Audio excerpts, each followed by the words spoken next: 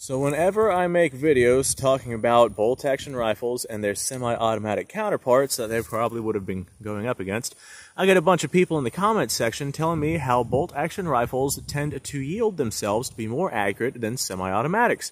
And yeah, for the most part, that would be correct.